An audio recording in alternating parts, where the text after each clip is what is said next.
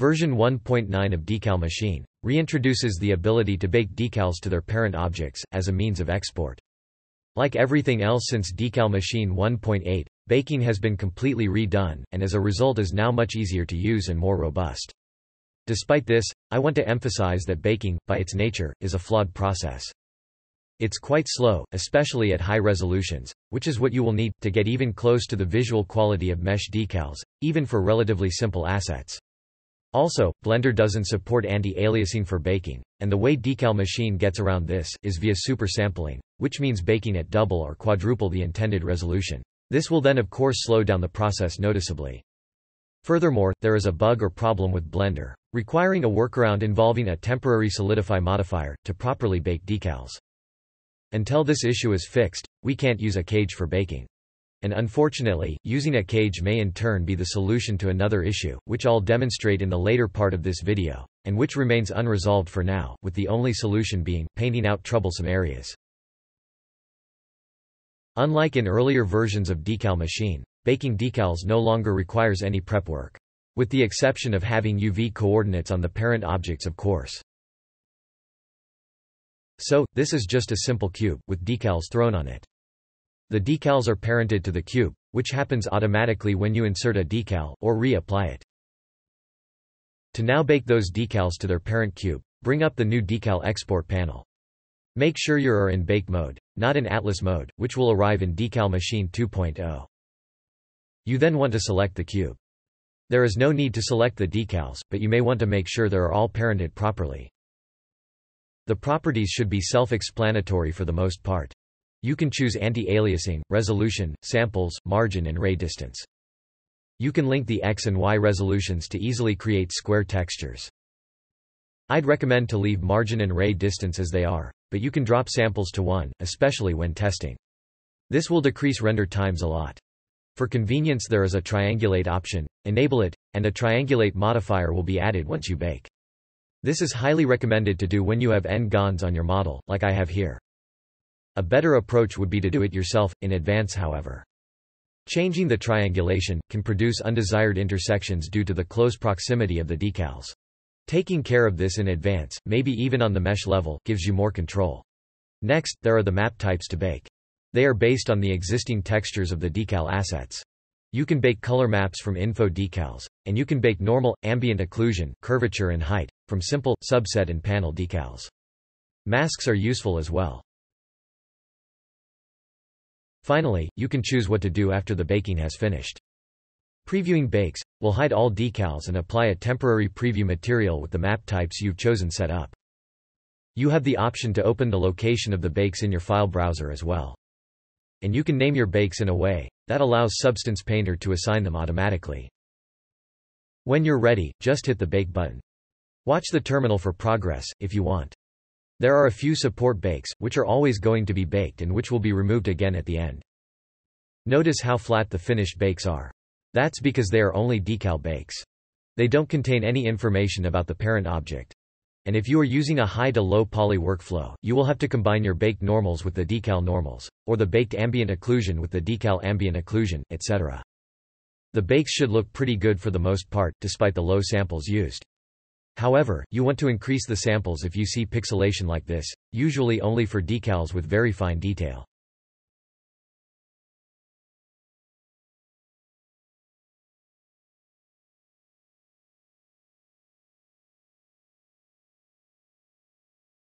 Going back to Blender, you can see how the bakes are previewed now, and how the decal objects have been hidden.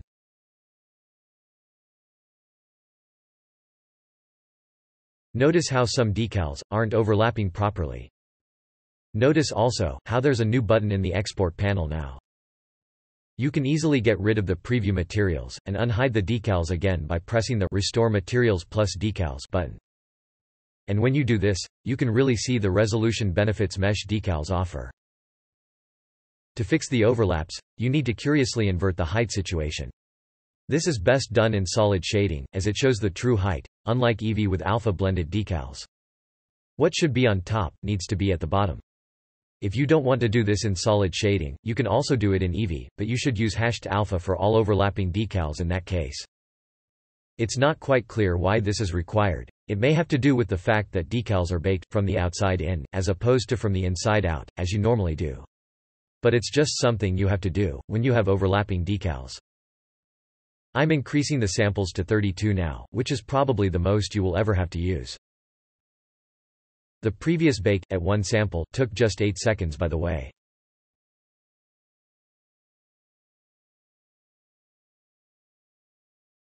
"20 seconds, now with 32 samples.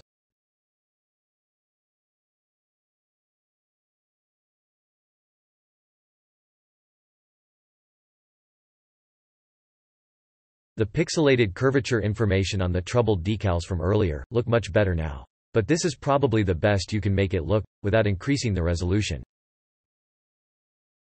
You can also already see how the overlaps are working properly now.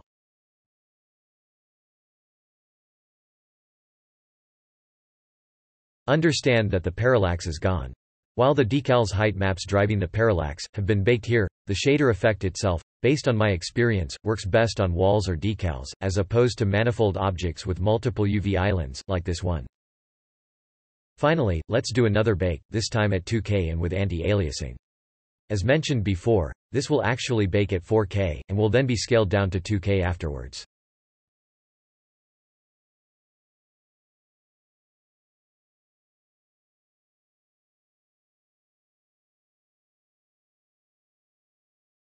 Jumping ahead, you can see the result here.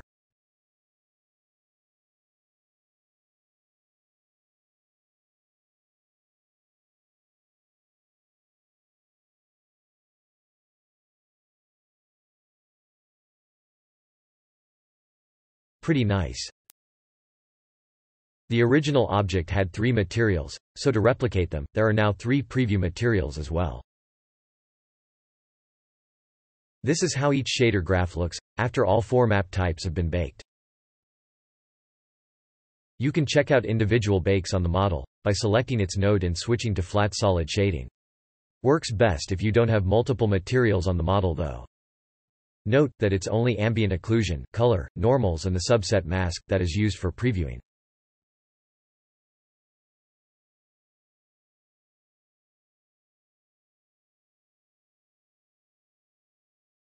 And one last time, let's restore the original materials and decals. This was a simple example, so let's now look at a more complex one. This object was never built to be baked, and perhaps because of that, it's a good example to point out an unresolved issue you may run into as well. First, however, note that this asset consists of 4 separate objects, all sharing a single UV sheet.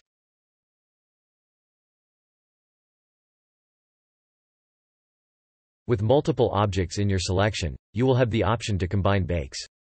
If checked, all 4 objects will still be baked individually, one after the other, but at the end a single texture set encompassing the UVs of all 4 objects will be created. And by the way, it's a good idea to have all mirror modifiers on your main objects disabled.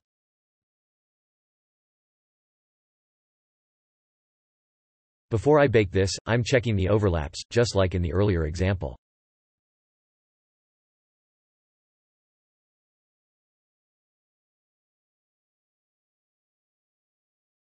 Now, let's do a first test bake with 1 sample. Jumping ahead a bit, here is the result. As you can see, all 4 objects have been baked, and there is a 5th, combined texture set.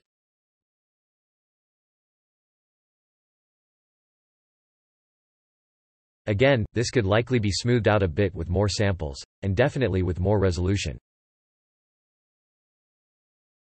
The color map shown here is displayed on a black background, but it's actually the only map type that uses the alpha channel. If you are used to working with normal maps, you will notice how some of the colors here are off, and this is the unresolved issue I've mentioned before. The important parts look good though.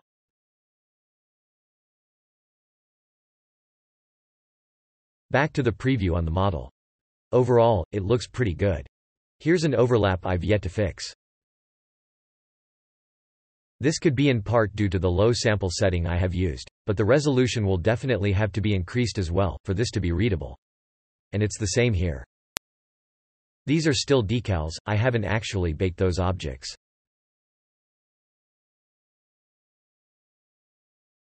On the insides of these cylindrical holes, you can see the unresolved issue I was talking about. There are situations where decals bake through to surfaces that don't have decals themselves. And lowering the ray distance to fix this seems to have no effect. So if you are getting this, you are stuck, and will have to paint it out, which luckily isn't very hard, since the decal bakes are so flat.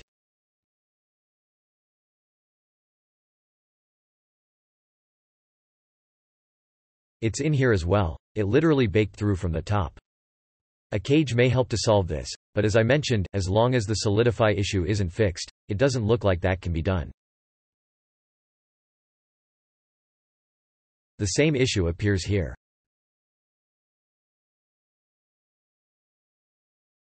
Here's a warning: resetting the materials has a bit of a tendency to crash Blender. This is likely related to ongoing issues with keeping track of user counts in Blender's data blocks. Or maybe it's related to recent issues with EV and material slots. Whatever it is, if you want to make sure you keep the bake previews, you should save. Although nothing of importance would be lost if you don't save and Blender crashes, since the bakes are finished already. I'm correcting the overlap here, and will then bake again at final quality to conclude this demo.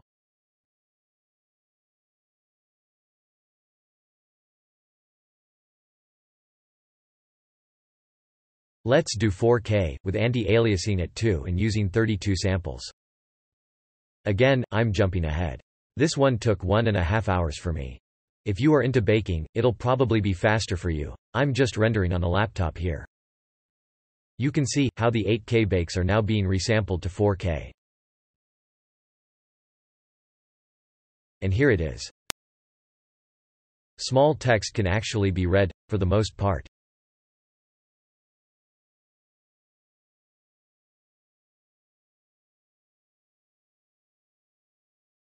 But these bake-through issues are of course still present.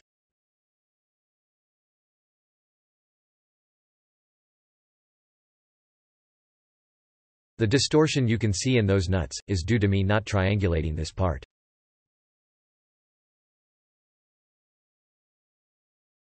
And for the last time, let's reset the materials and get back the decals.